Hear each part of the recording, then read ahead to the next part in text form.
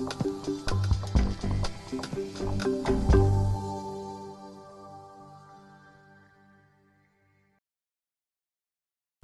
you probably know that the workshop is about the technology and the role of technology.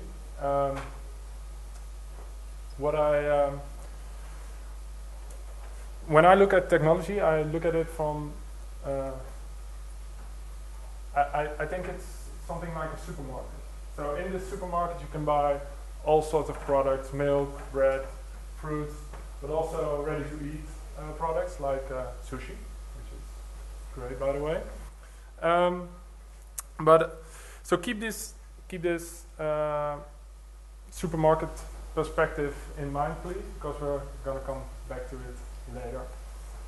First, I want to tell you a little bit about my eye-opener, my corporate health eye-opener. I was working as a physiotherapist, and in a good year, I think I have over 600 new patients in the practice.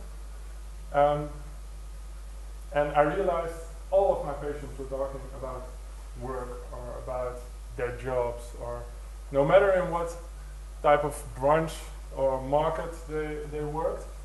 I imagine even in the White House they have corporate health or corporate wellness solutions.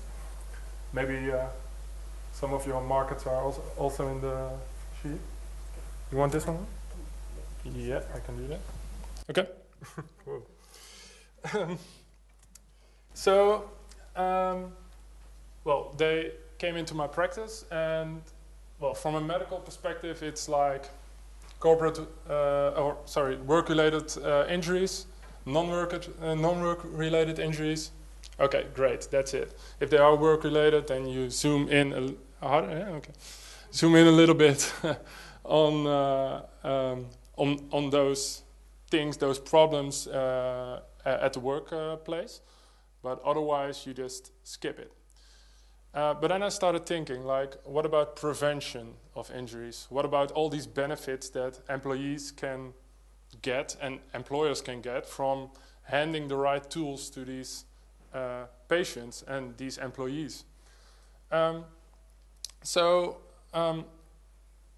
course, patients, like employees with physical complaints, they have to be, that's a group that needs a little bit more attention. But I actually think that every employee needs attention because everyone can benefit. So, for example, I quite often have problems with keeping concentrated behind when I'm working. Does anyone else here have problems with staying concentrated? Yes? Okay, what do you do the moment you get less concentrated? Most of the time I take a break. Take a break, okay. Does someone do something else? More coffee. Coffee? Great. No, I do something else. I just put everything away and it's just one thing I need to read or to write or everything else just... So you focus on one thing? Yes. Move a bit? Yeah. Take a stair and... Yeah, so not have a long walk, but just move a little bit around the office. Physically, yeah. Other things? play ping pong or badminton. Great. That's the nicest one, probably. So the same problem, but 5 different solutions. So what I want to do is do an exercise with you all. I'm going to hand out some papers, and on this paper you can write down the needs you had you have right now or you had in the past. Next to it you have a column with solutions, and then you have a column with which tools you used. So these tools can be like a physiotherapist, but a tool can also be an exercise app, or a tool can be a mindfulness course. So I'm going to share the papers and then just write it down, what you experienced. And later on, we will discuss it a little bit. I will help you a little bit. I made my own list. So, stress, energy, all problems I had in the past. Luckily, I don't have them anymore. So, who doesn't have a paper? Everyone has paper? Pencil? Shall I? Yeah? So just create these 3 columns. And if you're ready, just hold up your paper and I'll walk around and get them. Okay. So going through these papers, I think we're here with approximately 30 people. And there are already more than 15 different needs on the paper. Most of you wrote down stress, motivation, concentration as problems. But 15 needs, that's quite a lot, and even more tools. So what that says is actually that what we need is a tool that offers a solution for everyone, but it needs to be a specific solution. So everyone has his own specific needs. So let's go back to the supermarket. Well, let's hope not, but you might need a little bit more calcium, and I might have a vitamin C deficit. So completely different groceries, but we both have a need. So zooming in on those tools, I wrote down some tools. Is there a tool missing if you look at it right now?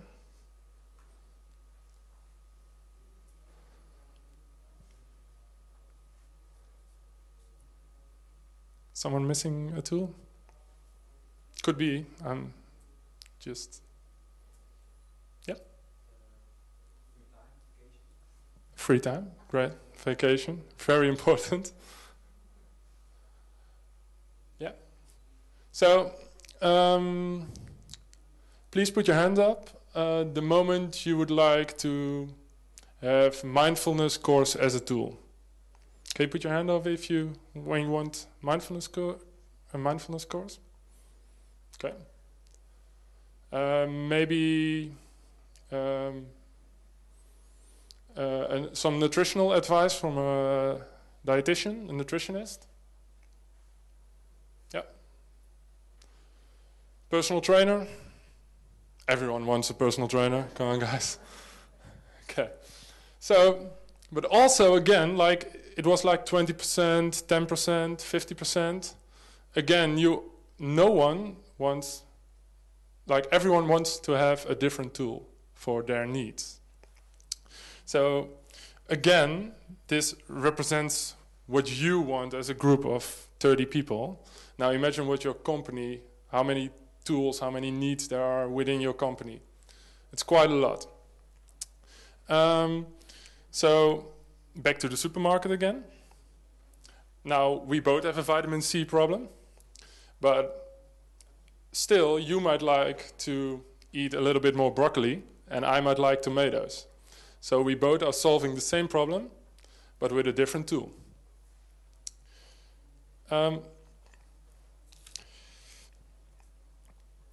So it's actually the same with reducing stress. I might like to reduce stress with exercising a little bit more. You might like to reduce stress by using a planning tool. Yes, so I think my point is clear here. So let's move on. Oh, sorry. I'm going to wait a little bit. Because letting employees select their own tools has its benefits. Employees will be more committed to working on their needs. And the results will be higher. Also, in the end, the employees will be healthier, happier, and maybe even more productive. But that's something we still don't know. So we are looking at it from an employer perspective. But now I want to look at it from employee perspective. But now the employers also have needs. So let's look at it from an employer perspective. So what do employers want? Well, they want to have insights in overall employee needs. They want to have insights in the results, of course, and in the improvements. But they also want to have a communication tool. Maybe they want to have a coach working with the system or with the technology. And they want to have branded tools. Like if KLM works with a system, they want it to be a KLM system, so not a Mindvibe system. Do you see any things missing here on the sheet?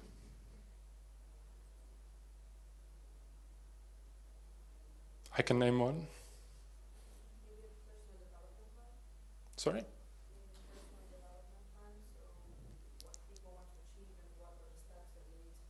Yeah, great. Yeah. Other things? Overall, they want to have a solution, maximum results, as less time spent on it. So an easy to use solution. So luckily, technology can offer at least a solution that takes a little bit more less time than other solutions, because you can work on all these things. So have certain tools in place, and you can work on have all these employer parts in the system.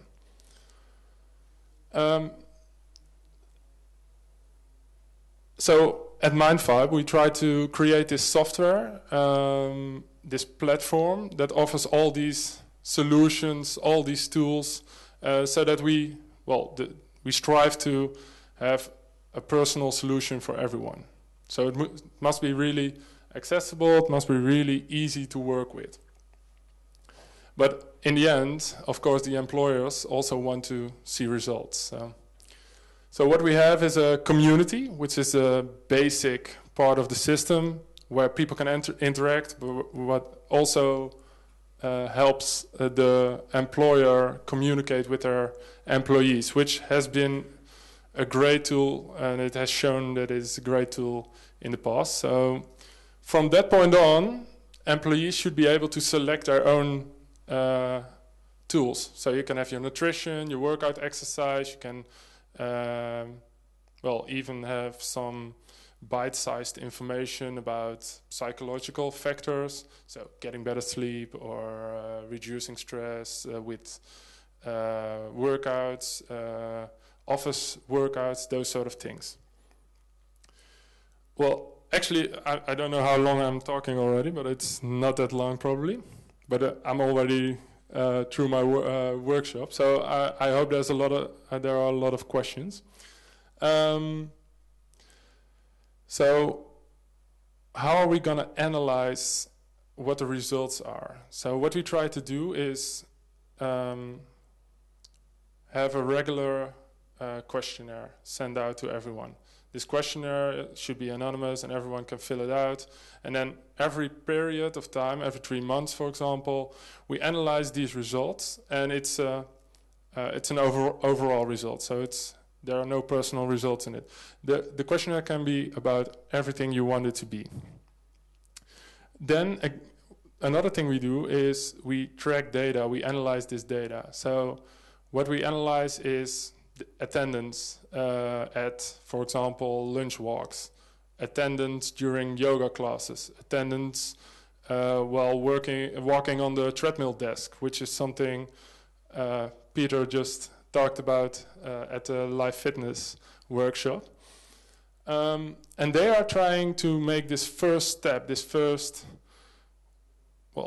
way of activating people. So it shouldn't be about working out immediately, like having people using or tracking their nutrition or tracking progress, or do small workouts, small exercises at the work floor is already a great step forward. And it might give the results that an employer is looking for, and that's most of the times improving productivity. Are there any questions about, because the data tracking thing is something that I think is really important, and all the employers are like asking for how can we measure results, those sort of things. So what we try to do is we offer this solution in several products. We offer it as a software-only solution, so then we provide it to someone within the company, an HR manager or an HR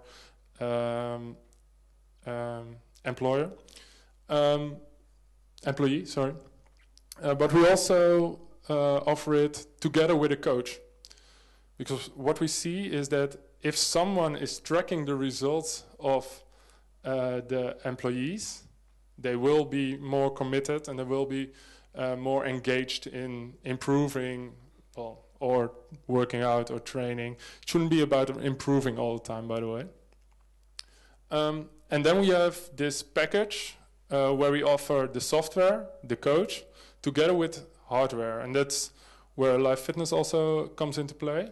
They provide us with, for example, they provide the client, the company, with a treadmill desk, and what they do is they track in our software. They track they reserve a spot on the treadmill desk, and we track the attendance on the treadmill desk and show the employer, like, hey, look, the first month attendance was great. The treadmill desk was used 7 hours a day. But now, after 2 months, it's going down a little bit, the attendance, and it's only 4 hours a day. So what you could do is use the community to communicate to your employees, like, hey guys, remember there's still a treadmill desk, where are you using it for? You all have conference calls, you all have presentations where you can swipe through. You don't have to type all the time, so please start using the treadmill desk again. And then you get this interaction, this activation that gives a long-term engagement.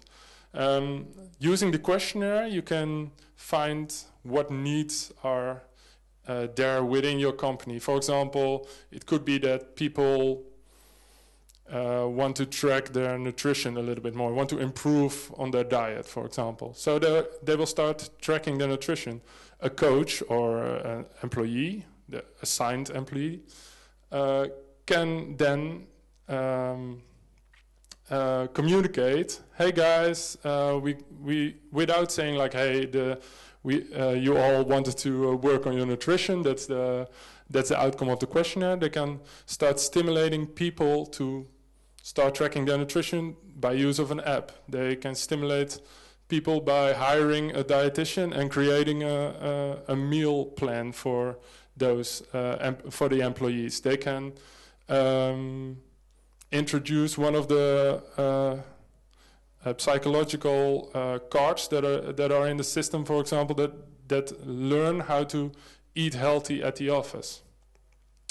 So that's kind of the way I think software should work. We are placing the employee in the supermarket, and the employer is leading the supermarket, kind of.